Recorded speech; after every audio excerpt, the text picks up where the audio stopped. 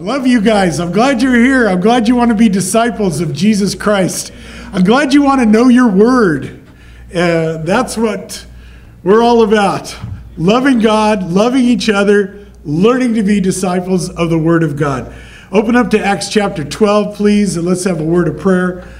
Father in heaven, we're thankful that we're your children.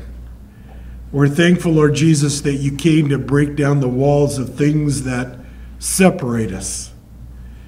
And you pray that we would be one, even as you and the Father are one. Lord, I ask that by your Spirit, Holy Spirit, you'd come and you would reveal your word to us, and that you would help us through this time as we head towards communion together. Lord, you're good. All your ways are good. Bless this time. We ask this in Jesus' precious name. And everybody says, amen. One of the things I'm really enjoying as we're going through the book of Acts this time around is I'm paying closer attention to those people that we're meeting along the way. Don't you have some warm spot in your heart for Cornelius? Yeah. Don't you have a warm spot in your heart for Barnabas? Yeah, and Peter and James and all the rest of them that we're meeting as we go through this. Saul, it was kind of tough to have a warm spot in your heart towards Saul, huh? But I'm telling you, by the time the book's over, it's really going to soften towards Saul, who will become the Apostle Paul. But I just love it because as I look at these folks and as I study them, I've come across the response. They're just regular people, aren't they? They're just regular folk, just like us. But God does some extraordinary things through them because they've given their total selves to God to use as he sees fit. And so I think to myself, that's supposed to be our story. That's supposed to be your story. That God takes our ordinariness and does extraordinary things with it. That we end up having antenna that says, Lord, who do you want me to talk to today? Who do you want me to pray for? We have the group coming. HPC is coming for alternate schooling. Oh, no, that's on. Oh, no. Homeschooling? Yeah.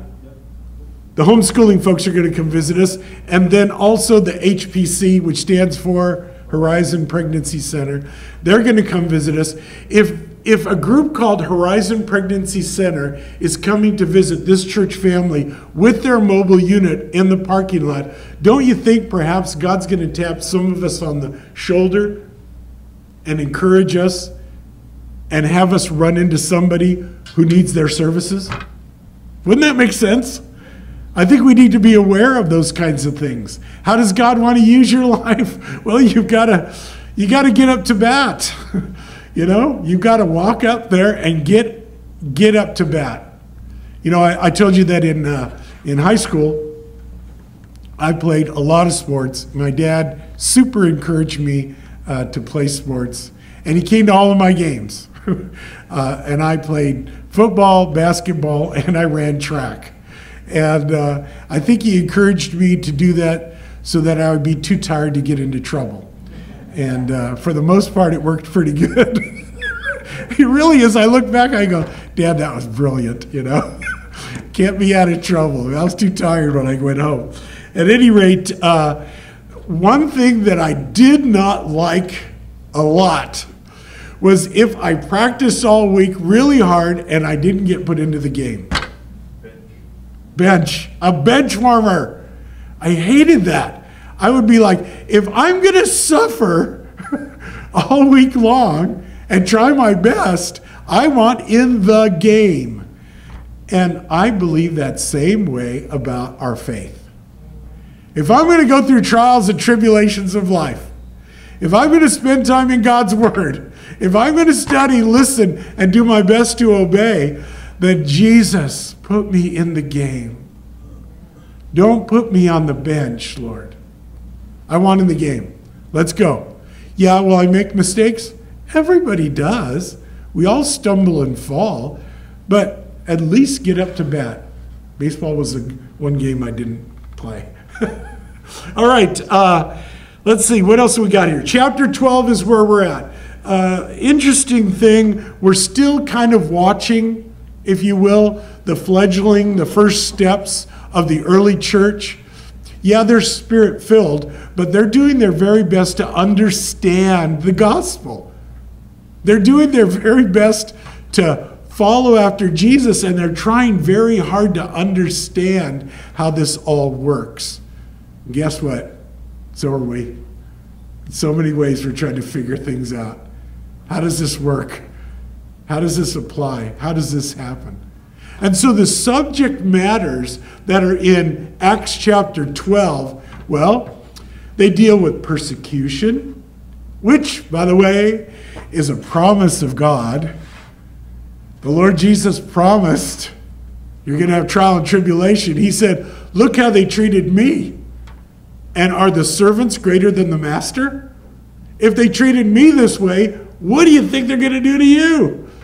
So underline that promise in your Bible, the promise Bible. I've never seen that in a list of God's promises, but it's there. The next thing that we're going to see is a king. And this particular king is probably one of the proudest, evilest in a long line of proud and evil kings. And we're going to see him, and he's going to flex his muscles, and he's going to show how much he knows. So we're going to watch that as well. We're also going to enter the subject of prayer. And I'll tell you what, today, all of my prayers have been answered. Sometimes with yes, sometimes with no, sometimes with not now. So we're going to deal with the subject of prayer. But as it said, an army advances on its stomach. They have to eat and have the strength to fight. But the church advances on its knees in prayer. That's how we get ahead. Because prayer is that oxygen hose. Prayer is that loving connection between you and headquarters from heaven. We also deal with one of my very favorite subjects, which is the sovereignty of God. God is sovereign over everything and everybody.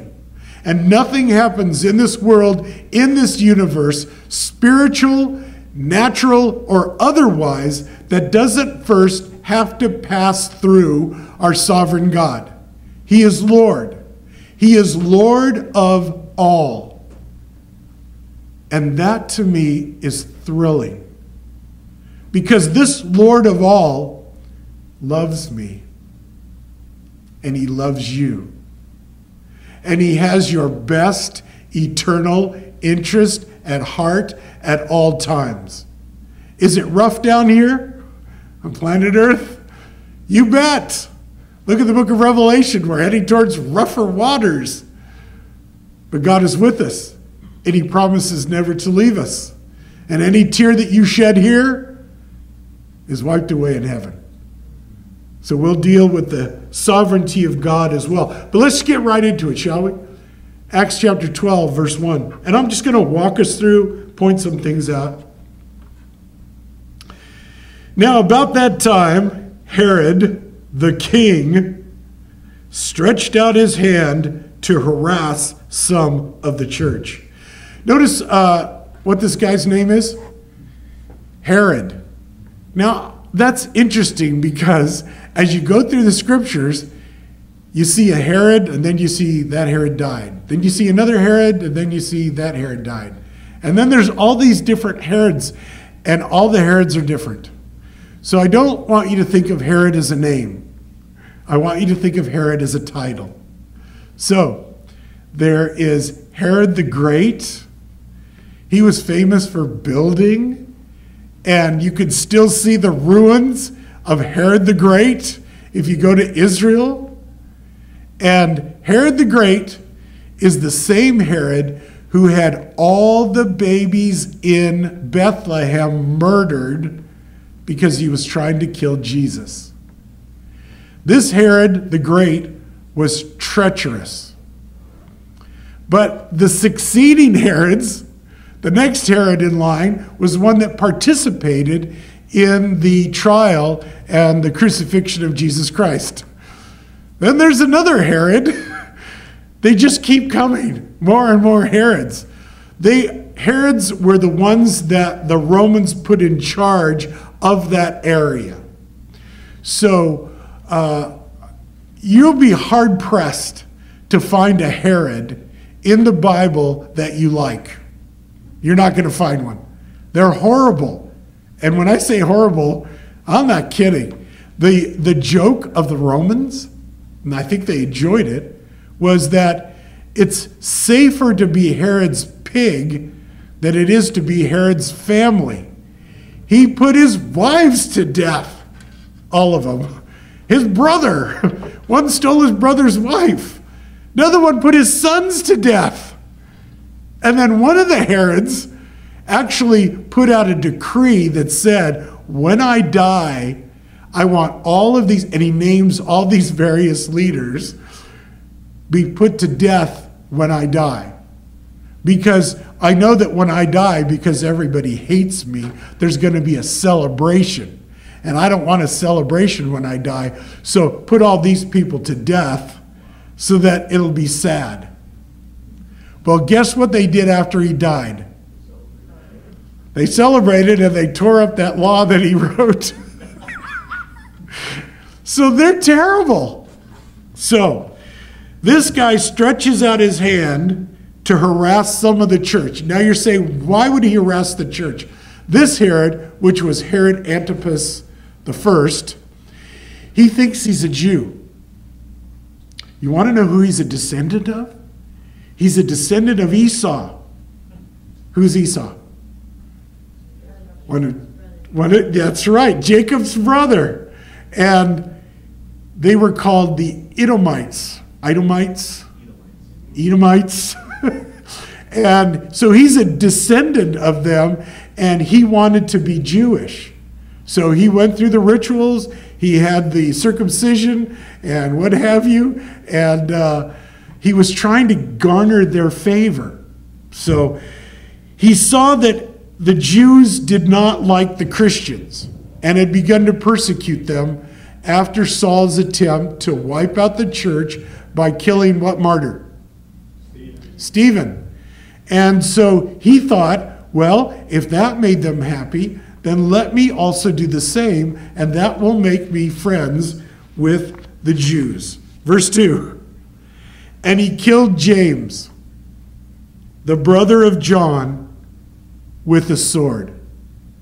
Now this James is, you had the 12 disciples, the 12 apostles, but 3 of them seemed to have a special place, didn't they? They seemed to get into more things and to see more than the others. Have you noticed that? And who were they? Peter, James, and John. They got called in that room when Jesus raised Talitha from the dead. They were called ahead at the transfiguration of Jesus. They just seemed to be involved in more things directly with Jesus than the others. Not that the others weren't. But this is James, and he's the brother of John. And he was martyred by this Herod, who is stretching out, and doing this. And because he saw that it pleased the Jews, they were like, hip, hip, hooray, James is dead. Do you know what? There was a time when the mother of James and John came to Jesus. Anybody remember this? Shortly before the crucifixion. And as moms will do, they were like, hey, Jesus, can my sons sit on the left hand and the right side of you? Aren't moms great? So that's moms for you, always praying for their kids.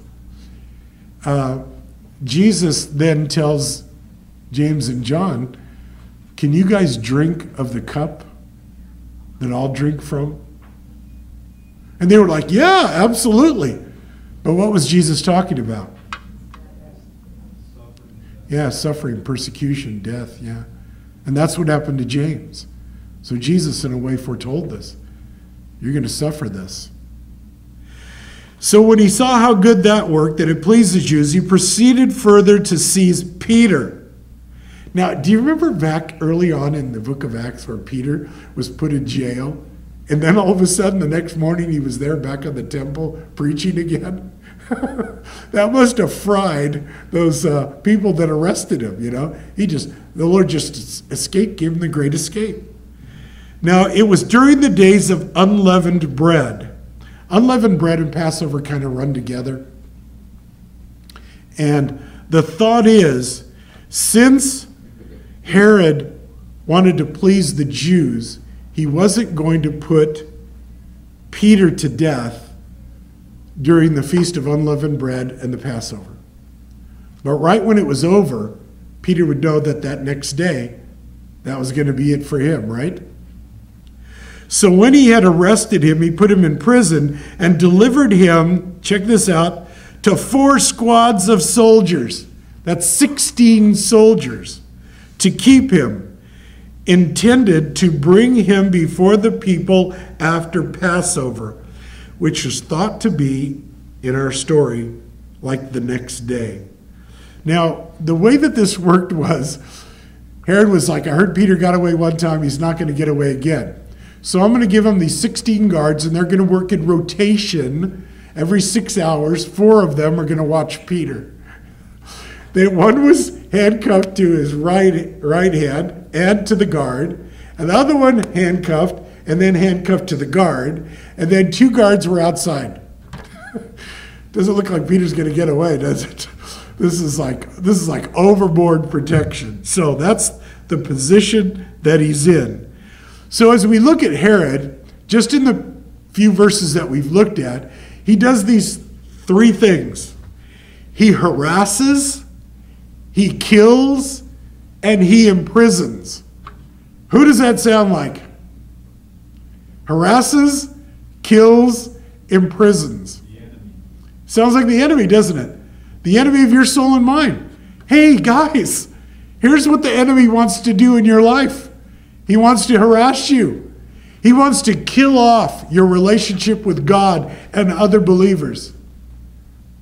And he wants to imprison you in some kind of a sin that won't let you go. These Herods are tremendous examples of Satan. These Herods, catch this, I'm going to even take this a step further if you could believe that. These Herods are also an example of the coming Antichrist. My goodness, it wasn't that many years ago that I stood before this church and taught, and I wondered, how in the world will the Antichrist be able to control everybody? I mean, that doesn't seem possible to me. How will the Antichrist be able to keep people from buying things or selling things? I mean, that's incredible, isn't it? Don't you see the technology today? And don't you see the politics at work?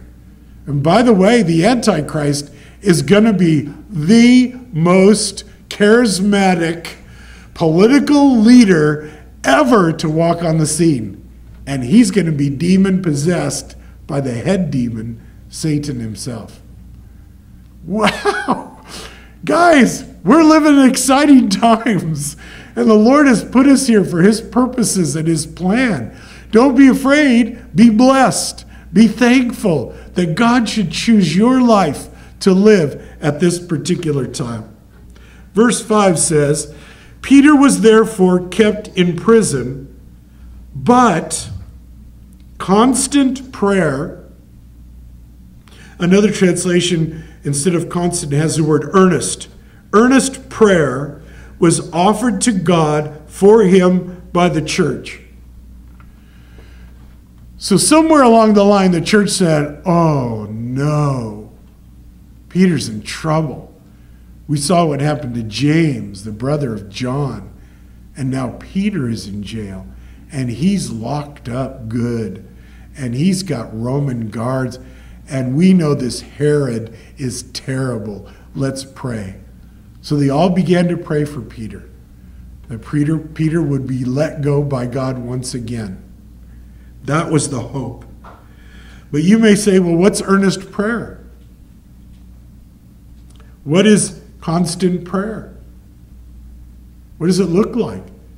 Is something going to happen because they're of great faith?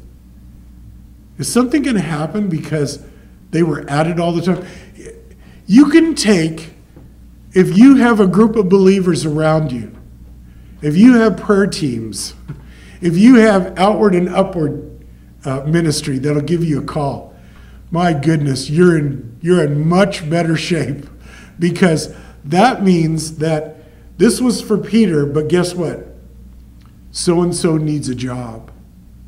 Let's go into constant prayer for them. So-and-so has a health matter. Let's go into constant prayer for them. So-and-so needs whatever. Let's pray for them. So-and-so has an addiction. Let's pray for them. So-and-so, so-and-so, and what, and what, and what. Constant prayer added by the church. This is to be us, covered all the time by the impact and the power of prayer. As I used to say it, I haven't said it for a while, a little prayer, a little power. More prayer, more power. Much prayer, much power.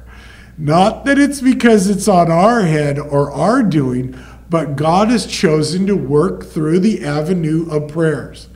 God is sovereign, but somehow he's decided he wants to take you by the hand and he wants you to participate in the completion of his will. That's prayer. Don't you, when you love somebody, don't you want to talk to them? You know, I remember years ago, there was a couple in our church, a young couple, and before they got married, they used to talk on the phone at nighttime together, and they used to fall asleep. So the line was always open all night long, you know. I remember one time I wanted to see Jeannie and talk to her so bad that I had to teach on a Sunday, but this was before we got married, and that I drove, you know, all 6-7 hours to go see her, and then turned right around and drove back. Because when you love somebody, you want to be with them. God loves you. He wants to be with you. He's always trying to get your attention. He's always right there. Can I help you with that? Let's do it together. It'll go better if you ask for my help. He's always right there. Constant prayer is a constant tie line between you and the Lord. Verse 6. And when Herod was about to bring him out, so when it says that, I take it to myself that that would be the next day. Herod's about to bring Peter out. The church is still praying. That night, Peter was sleeping. Now, how do you think you'd be the night before they were going to take the sword to your head? I don't know that I could sleep very well.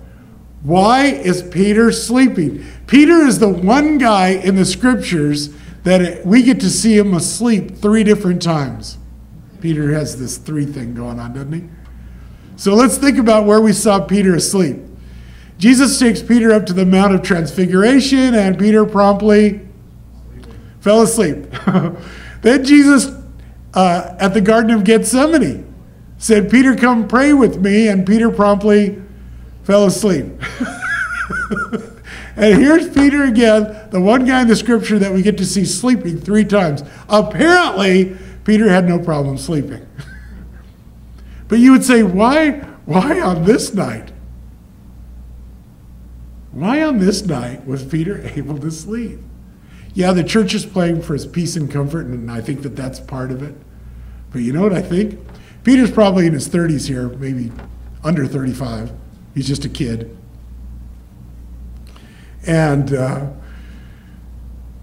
Lord had just told him, if you remember when he restored him, or no, it's actually before that. He said to him, Peter, when you're old, some people will lead you and take you away and bind you where you do not want to go. Is Peter old here? I think Peter is relying on the promise of Jesus, on that prophecy that he gave over him. I think Peter was there as like, well, he got me out of jail last time, and I really don't consider myself old. So I think the Lord's going to keep me around longer. He said, when you're old. I'm not old. I guess I'm going to make it through this. That's my thinking on that subject. Verse 7. Oh, wait. Verse 6 again. Peter was sleeping, bound to chains between two soldiers, and the guards before the door were keeping the prison. Now behold, an angel. Do angels work in the life of the church? Yes, they do. Do I believe that angels are here? I mean, like right here. I mean, like right now. I do. I believe that angels are here. I believe that they watch over us. I believe they watch over the church family. I believe that they jump into worship with us. Okay, not to be too weird on you, but there are some times when I'm worshiping that I actually hear other instruments. Okay, you may say, Paul, you need to get a checkup. Maybe so. But I honestly do. I'm like, Lord, I hear strings. We don't have any strings in here. I'll be like, Lord, I hear horns, you know. Is that you, Lord? Then the other day I was like, wow, I hear a piano. And I was like, no, that's Helen. Who plays beautiful piano, by the way. Now behold, so an angel is going to get involved in this. An angel of the Lord stood by him. Did that wake Peter up? No. Then the angel turns on a light, and a light shone in the prison. Did that wake Peter up? No. And he struck Peter on the side, saying to him, arise quickly. You know what this reminds me of? This reminds me of every mom with every school kid. I thought about the same thing right now. They come to the door. Doesn't your mom do this? My mom would come to the door. Paul, it's time to get up now. Then she'd come back, flip on the light. Paul, it's time to get up. And then, when I was going to be late, arise quickly. Which is what the angel said. And the chains fell off his hands. Then the angel said to him, gird yourself and tie your sandals. Again, exactly what my mom used to say. Put your socks and shoes on, tie your shoes, right? And put a clean shirt on. There it is right there. And so he did, and he said to him, put on your garment and follow me. I don't know, but I see a lot of comedy in here, but maybe that's just me. But I would like to see the actual event happen, or I'd like to see Rochelle put on a play where this happens. You know, I just think it's funny. That poor angel. So he went out and followed him and did not know what was done by the angel was real, but thought he was seeing a vision. So he's still sound asleep, which you can ask my wife is a lot like me before that first cup of coffee in the morning. It's like, don't talk to me, give me a cup of coffee. Verse 10, when they were past the first and the second guard post, they came to the iron gate which leads to the city, which opened to them of its own accord. Can you imagine that? Automatic doors at this time. Right there. And they went out and went down one street, and immediately the angel departed from him. Angels are so awesome. We've talked about them on a number of occasions. They want no credit. They only want one thing. Do their job and please the Lord. Shouldn't we be like that? Rather than, look what I did, you know. Oh, do you see me? Oh, we need to just drop all that. We'll see the importance of that too in this chapter, dropping everything else. So, Peter was asleep at his deliverance. There he is. He's stuck. He's left in the middle of a street, and he still doesn't know what's going on. Verse 11. And when Peter had come to himself, which another thing I wish I could have seen, hello, where am I? What's going on? Now I know for certain that the Lord has sent his angel and has delivered me from the hand of Herod and from all the expectation of the Jews. I'll be honest with you. I stopped here and I thought to myself, why did James have to die? Wasn't the church praying for him? James was young. James was one of the ones that was right there. Peter, James, and John. James died early, but Peter was spared. And I was like, how does this prayer thing work again, God? And I know that sometimes people don't pray like they ought to, because they say, oh, well, God's sovereign, he's going to do what he wants. Absolutely. But the picture I get is more like this. I remember, or I want you to picture a dad working with a young boy. Maybe he's fixing a car or fixing something else in the house. And he says, hey, son, you want to come help me out? Knowing that there's no way that kid knows how to use any equipment, nor knows the tools, nor knows what the dad is doing or how to do it. Why does the dad involve the kid? To learn, to have relationship, so that the dad's thinking rubs off on the son. Same way with the Lord. He has chosen that you're to spend time with him. And if you wonder, how come some people hear God's voice more clearly than others? And that's because they spend more time with him. You know how it is when you get a phone call from a loved one? All they have to say is, hello, right? Just that one word. And somewhere between the H and the O, you decipher, I know exactly who this is. Sometimes, by just that one word, hello, you know what their emotional state is. You know what kind of day they're having. Why is that? Because you've spent so much time with them. You know their ways. You know them. And so when they say hello, you can read volumes into it. Well, the same for you and for me. Spend that much time with God, which is called prayer. If you don't want to call it prayer, call it conversation. I'm going to have daily conversation with God. And I'm going to spend so much time with him that when he says, hello, Paul, Lord, is that you? Here I am. Send me. That's the picture that I get when I think about these things. Verse 12 says, so when he had considered this, that's that he is set free, he came to the house of Mary, the mother of John. This is John Mark. Anybody know who John Mark is? The writer of Mark. Makes sense, doesn't it? The Gospel of Mark. Also, he traveled with and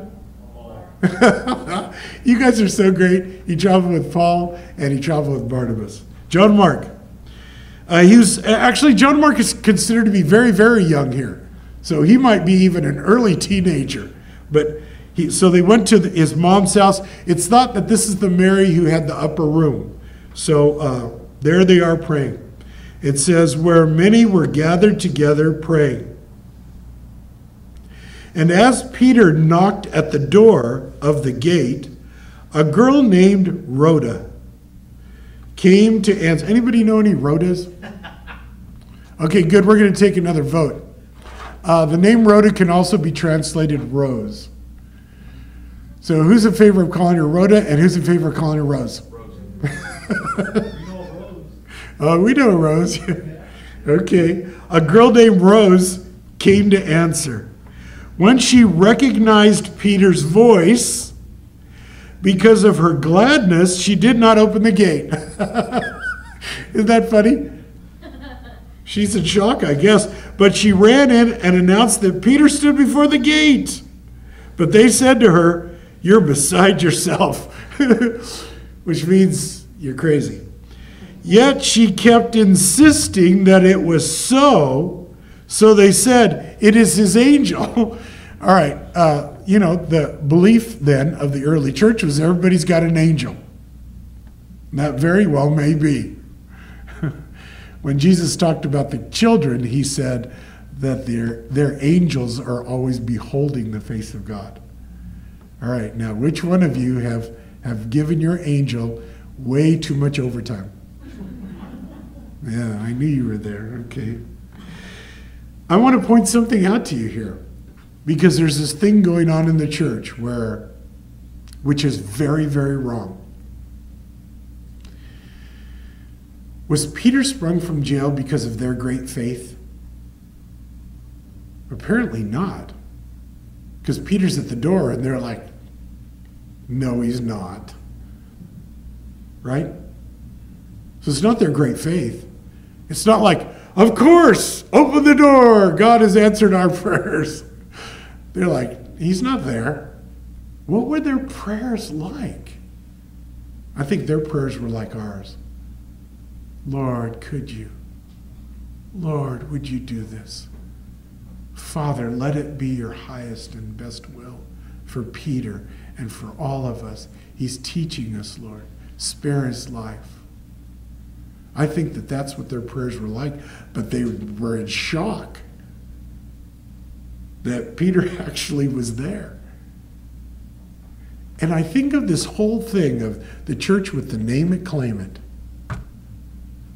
Visualize your destiny. That's wrong.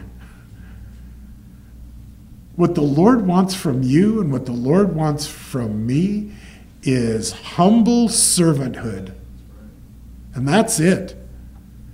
Lord, spend my life however you want. I give you all of me. Instead of, "Lord, I give you a part of me, but I'm going to keep this other part for myself." Right? "Lord, I'm all yours." Don't you know that you're not your own? You've been bought with a price. Therefore, glorify God in your bodies. As long as you're living in this body, use it to glorify God. So don't be telling God what to do. He's not your genie. He's sovereign. He's not looking for you to say the right words or dress the right way or look a certain way, because we know that God does not look at the exterior. God always looks at He looks at the heart. So tell me what's going on with your heart. Why do you want to claim that new Jaguar? You know what I mean? So I don't think they have great faith. I think they have a great God. And I think it's God's will to release Peter, and that's why that happened. And I think it was God's will to take Stephen home. And I look at some of the absolutely wonderful men that the Lord has allowed to pass through our church doors before taking them home. And you know what I am? I am thankful and I feel honored that God allowed those men to pass through our church doors. And that we were here to pray for them, to pray with them, to learn from them, and to love and bless and care for their families. That's what I think. Verse 16. Now Peter continued knocking, because no one's answering. And when they, I'll stick in, this is my own word, finally opened the door and saw him, they were astonished. Again, is that great faith or is that the grace of God? But motioning to them with his hand to keep silent, I'm sure he wanted him to keep silent. Look at the Lord just busted me out of jail. Don't get me arrested again. I'm sure they were starting, hallelujah, praise God, Peter's here. It's like, chill. I just got busted out. He declared to them how the Lord had brought him out of the prison and said, go tell these things to James. This James is the half-brother of Jesus. And this James became the first leader of the church in Jerusalem. Not Peter. James became the leader. And to the brethren. And he departed and went to another place. He's like, I think this is a good time to get out of town by sundown, yeah? Then as soon as it was day, there was no small stir. I think it's funny that Luke says that. What does it mean when it says there was no small stir? Big stir. It means there was a big stir. If you could imagine the commotion, if you could imagine the people yelling, if you could imagine those guards, because tell me what the sentence is for a guard who loses a prisoner. Yeah, that's right. Let's see what happens. But motioning to them with his hand, keep silent, declared those things that the Lord had brought him out of prison. See, the Lord brought him out of prison, not because of Peter, not because of them. It was the will of God. And he said, go tell these things to James and to the brethren. He departed to another place. Then, as soon as it was day, there was no small stir among the soldiers about what had become of Peter. But when Herod had searched for him and not found him, he examined the guards and commanded that they should be put to death. And he went down to Judea, from Judea to Caesarea, and stayed there. I think that Herod said, I'm getting out of town too. I think he was afraid. I think that he was thinking, maybe this God of these Christians is more powerful than I thought. I'm going to get out of town myself. Let me go someplace where I'm well accepted. So he went to Caesarea, which was the Roman capital there in Israel. Verse 20. Now Herod had been very angry. He's stomping around in Caesarea with the people of Tyre and Sidon. Tyre and Sidon were not under his direct control. Tyre and Sidon were north and coastal, but they had tradings with the people of Israel. And somehow, in their trade negotiations, it had turned into a Cold War. And somehow, Tyre and Sidon did not want to be put under the control of Herod, and Herod wanted to control Tyre and Sidon. And so there's a conflict between them, and he's very angry at them. And I think what he could not take out against Peter and the church at that time, he now turns his anger and his fury towards Tyre and Sidon from Caesarea, where he had some popularity. So let's see what happened. But they came to him with one accord, the people of Tyre and Sidon. And having made Blastus, is that the coolest name ever? I've never dedicated a baby named Blastus, but I think it would be really fun. Let's lift up little Blastus before the Lord. It's just an awesome name. That's all I could say, Blastus. Okay, Blastus is the treasurer for this Herod. Blastus, the king's personal aide, their friend, somehow Tyre and Sidon had made friends with Blastus. They asked for peace because their country was supplied with food by the king's country. Remember, there's a famine going on? Anybody? Okay. Verse 21. So on a set day, Herod, arrayed in royal apparel, sat on his throne and gave an oration to him. Now this is a fun part because extra biblically, you can look at Josephus. Y'all know who Josephus is? A Jewish historian, alive at the same time. He wrote about this. And what he wrote was that Herod came out Well, kind of like, you know how Elvis used to put on silver and gold threads and all that. So I don't want you to picture Herod as Elvis, but he did came out in his best royal apparel. And it was all shiny silver, real silver, with threads of gold through it. That's what Josephus said.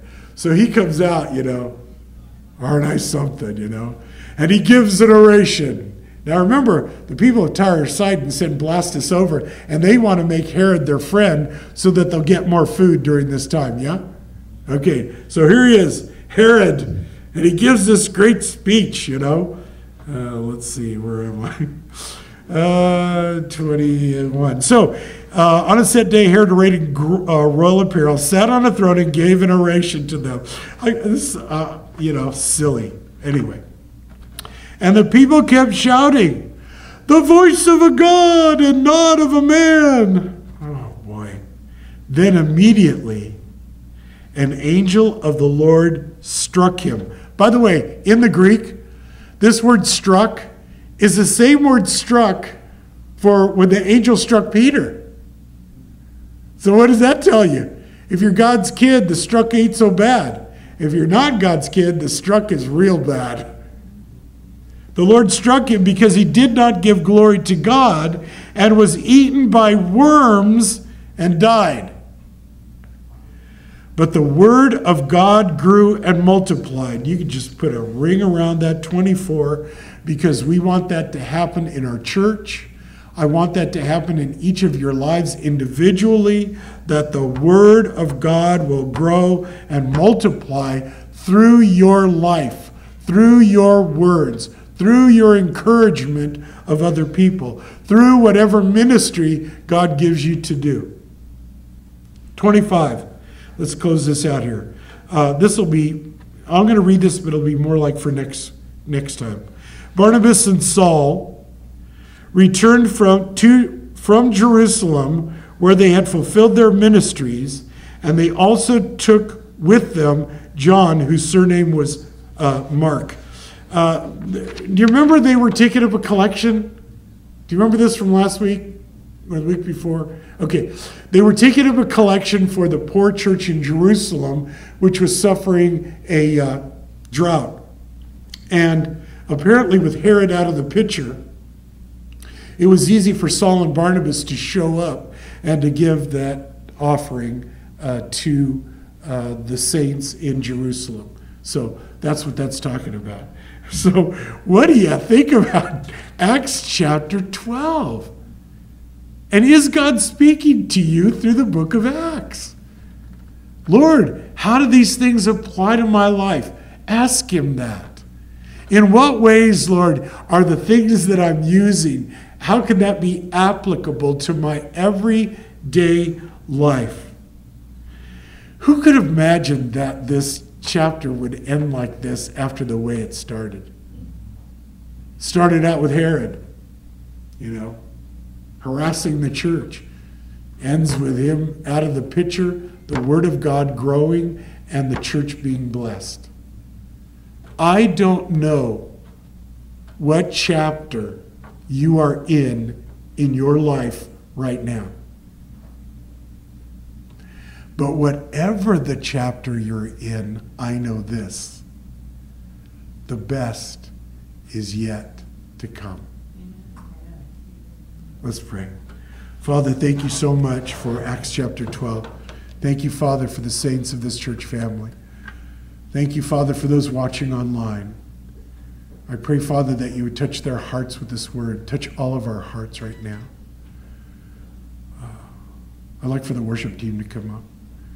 And that, Lord, we would be willing to be used in whatever manner you prescribe. We love you, Lord, and we are thankful.